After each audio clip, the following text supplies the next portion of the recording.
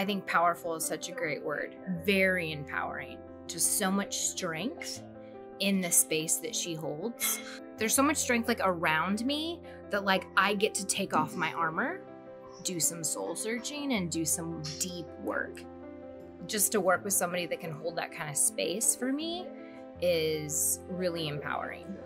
But her diversity to flow and give counsel and to hold space, whether it's like spiritual, it's relational, it's entrepreneurial, it's like that personal inner growth. Like she has a way she weaves in and out with like whatever I need when I show up.